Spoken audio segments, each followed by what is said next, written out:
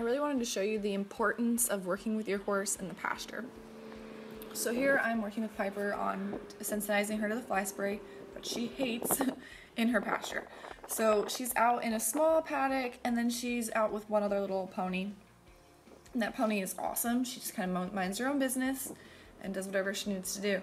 So that's perfect if your horse is out with something that's insane and wants to come run over you or anything dangerous, then don't do it.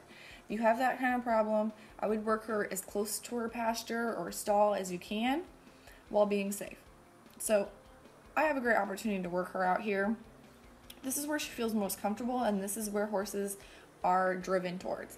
This is her magnet. She wants to go out here, she wants to hang out, so if I can work her out there, she's not going to want to be there as much.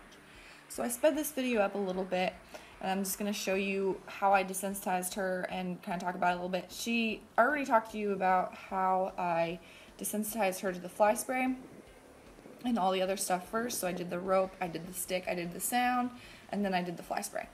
So she hates the fly spray. It's the sound and I guess the sensation of it, and I've had a lot of horses that don't like it, and that's totally fine, but she's gonna have to deal with it.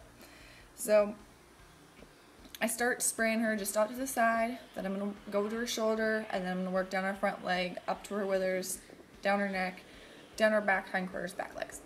So she's totally fine with anything past her withers and down her legs. She just hates like her neck and her shoulder, and she just doesn't like to stand still.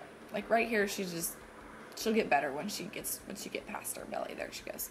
She just doesn't like it. I don't know why, but I just wanted to show you the importance of doing things out in our pasture. That's the pony she's out with. That's Sugar.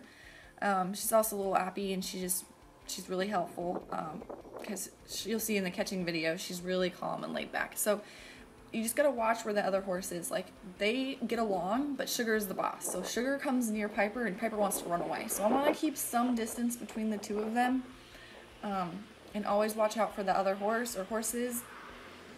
But I need to also focus on my horse. So doing these lessons in the pasture is gonna help you so much. If you can lunge and do all the groundwork in the pasture, she's gonna not be as drawn to that place, because she definitely has a magnet, and all horses have magnets, and they affect her training a lot. So she has a stall, and it's up from this pasture, and then she lives down here, but she's drawn to this more because she's out with another horse, and that's totally normal. That's natural. She's not herd bound. She just wants to be hanging out with another horse, and that's just what we do. Like, we don't really want to go to work. We want to stay home and hang out, not do anything. Totally same with them. So I'll take her up and I'll tie her up, and she'll want to walk around and she'll neigh and do that, and all I do is totally ignore all the behavior, take her back, and I'll lunge her as close to Sugar as I can get, because I know she wants to be near her.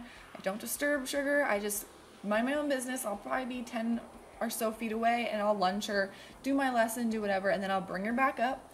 I have her stand tied, and then I let her rest up there.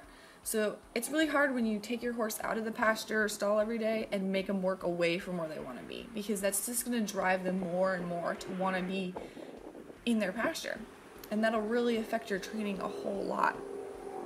So I really want to just get her used to working wherever, because I don't want her to associate me with work all the time. So that's more what this video is about than the fly spraying, because you've already seen that. I just really wanted to talk about the importance of that. I try and do this at least 3 times a week. Like, it is nicer to work in an arena, but this has its nice sturdy fence. It's nice and level. Like, she's not going to get hurt. As long as you have other horses that they're out with that you know are fine, or if she's out by herself, that'd be even better. But just do a few lessons in there a week, and then let her rest in your work area. So I'd turn her out in the arena, or I'd tie her up for a few hours away from her pasture, just so she knows that that's a good place too.